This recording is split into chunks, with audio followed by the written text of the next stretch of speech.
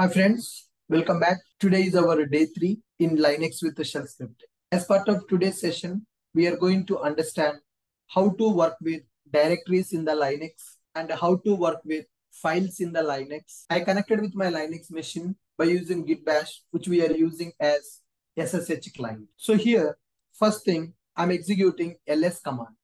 Ls command is used to list down the content available in present working directory. So when I execute ls command, I'm not getting any content, nothing but in the present working directory, nothing is available. I want to create one directory, mkdir directory name. So I'm giving the directory name as DevOps. Now execute ls command. Now you can see one directory is created with a name called DevOps. Similarly, let's make one more directory, AWS. So with this, we are able to understand how to create directories in the Linux machine. If you want to remove the directory, then we can use rmdir, AWS. rmdir command is used to remove the directory in the machine. If the directory is empty, then only we can remove that by using rmdir command. If you want to see the content with the long listing information, then we can use ls-l command.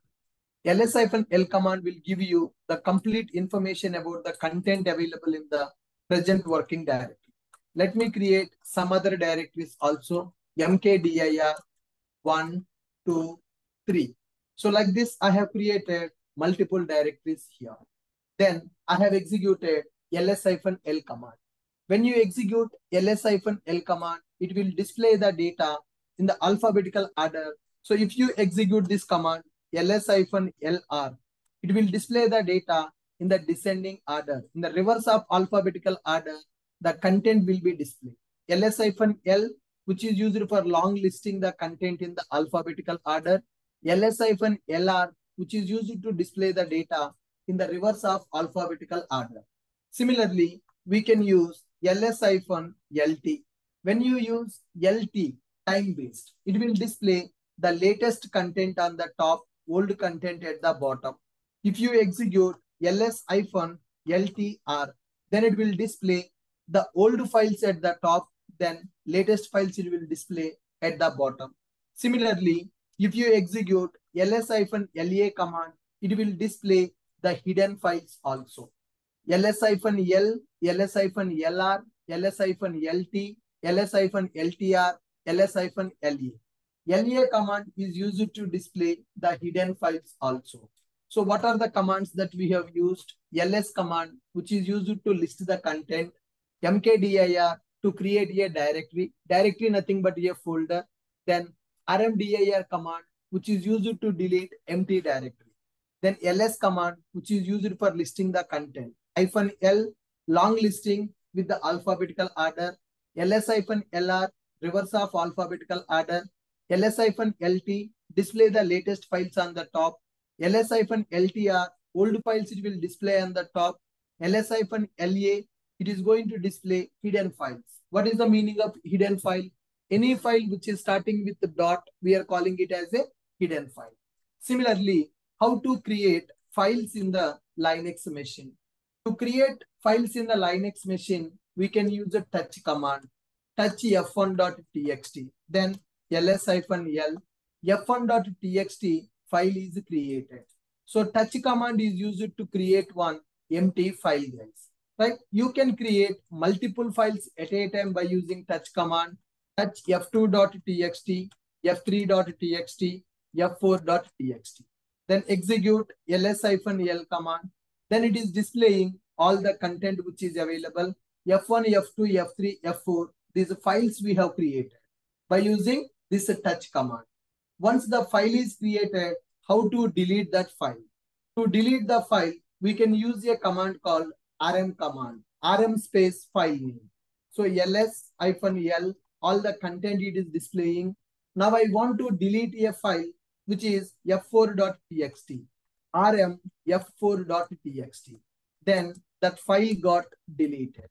Now we have only 3 text files, one file is deleted. Similarly, we can rename the file also. Okay, so if you see the file name is f3 available, I want to make it as f311.txt. I want to rename the file. To rename the file, we can use mv command. mv, present name of the file, which is f3.txt, new name f311.txt. Then execute ls-l. So earlier the file name is f3. Now it got changed to f311.txt. For that we are using mv command. By using this mv, we can rename the files and we can rename the directories also.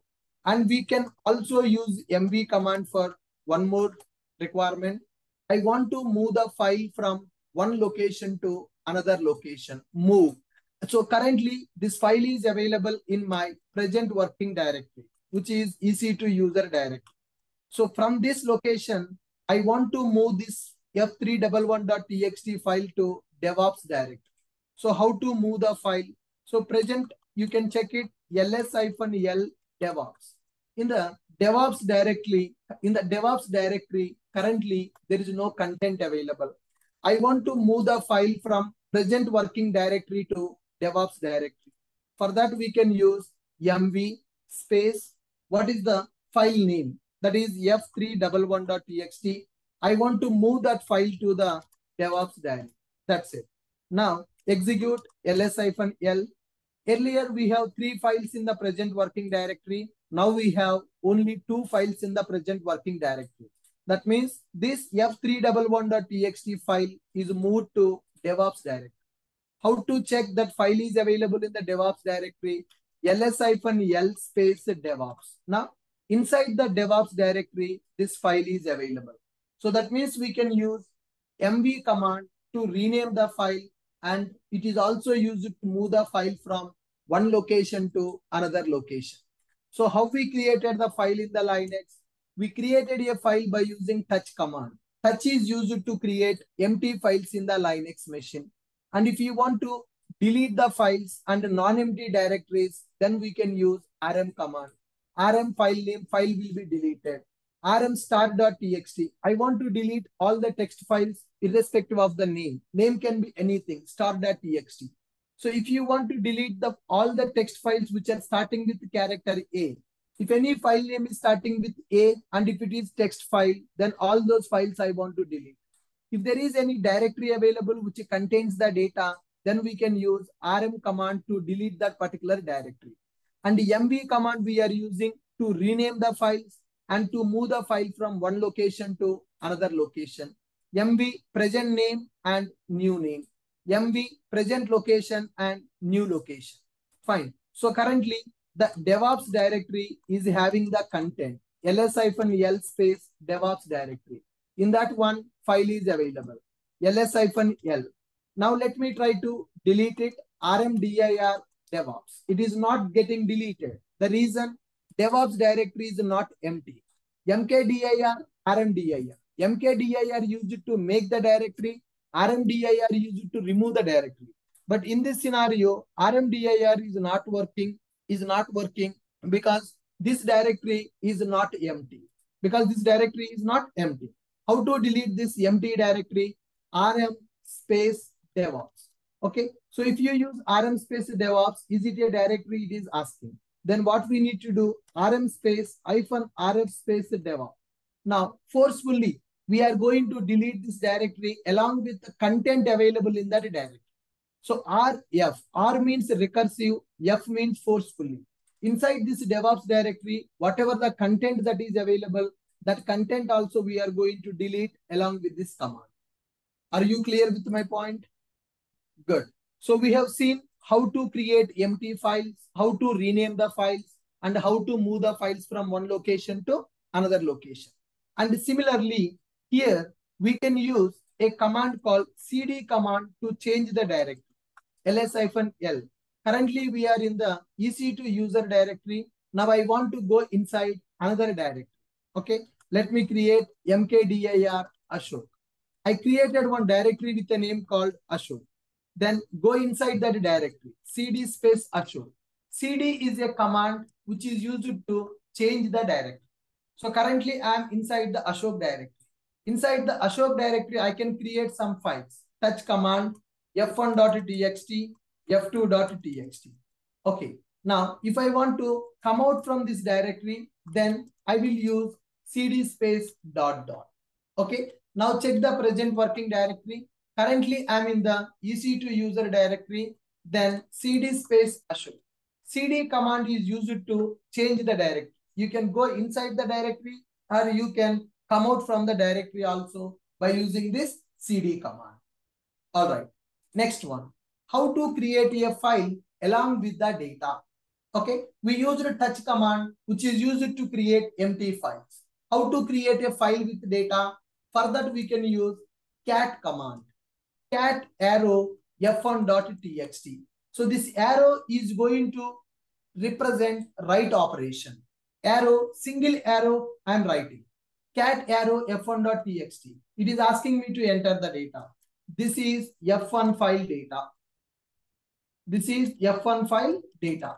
Then press Ctrl D to save the data and close the file. Now I can use the same cat command with the file name to print the data in the file. Cat space file name, which is printing the data in the file. If you want to append the data to the same file, then you can use cat double arrow f1.txt. Remember, when you use single arrow, it will override the old data. Only latest data will be available when you use single arrow. Cat space file name, it is used to print the data available in the file.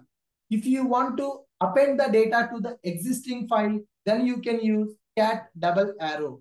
This is second line. Okay, Control D. Now you can see cat space f1.txt, 2 lines of data is available.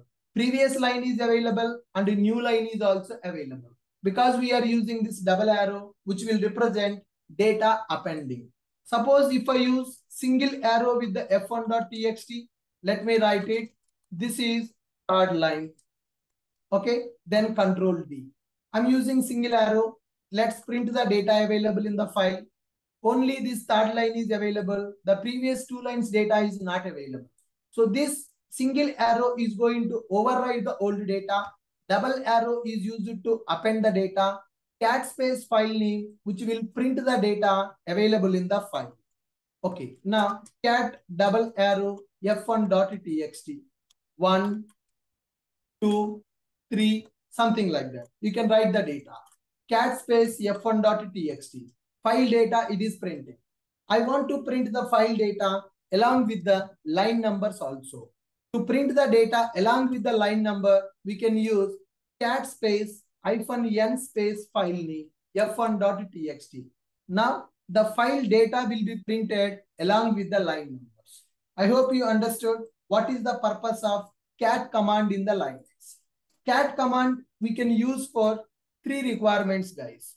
By using cat command, we can create a file with the data by using the single arrow. We can use cat command to append the data to the file by using double arrow. And we can use cat command to print the data available in the file. And we can print the data available in the file along with the line number by using this cat command.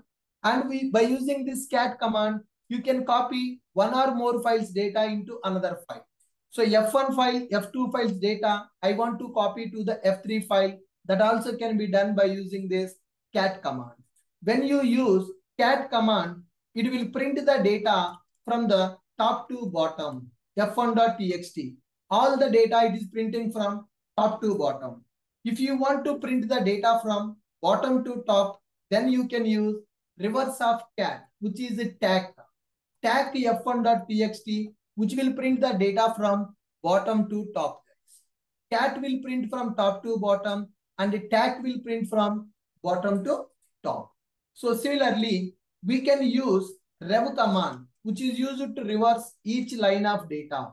So if you use rev command, which is going to reverse each line of data available in the file. And if you want to copy the data from one file to another file, then you can use cp command, ls-l. F1 file is available, cat f1.txt and cat f2.txt. In the F2 file, there is no data available. Okay, now I want to copy the data from F1 file to F3 file. Then you can see cat f1.txt, data is available. Copy this data into new file called F3.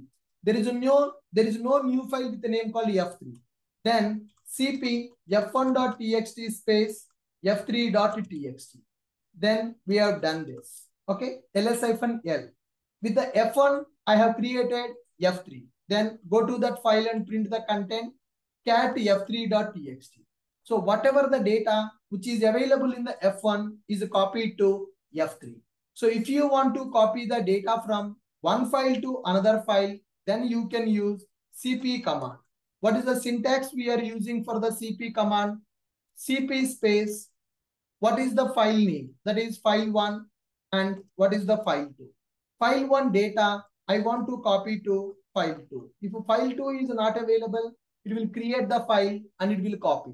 One file data, if you want to copy to another file, then cp command. If you want to copy more than one file data to the third file, then you can use this cat command line. Okay. Then next one, we can use one command called wc command, which is word count. wc f1.txt. When you execute this command, it will display how many lines available, how many words available, how many characters available in the given file. Number of lines, number of words, number of characters available in the file. For that, we can use wc command. All right. I hope you understood what are the commands that we have used here. So we discussed about ls command to list the content, mkdir to make the directory, rmdir to remove the empty directories, and ls command with several arguments, touch command to create empty files, rm command to delete files and non-empty directories, mv command to rename the files or to move the files from one location to another location, cat command to create file with data or to append the data to the file and to print the file data. cp command to copy the data from one file to another file. Thank you guys. Thanks for watching this.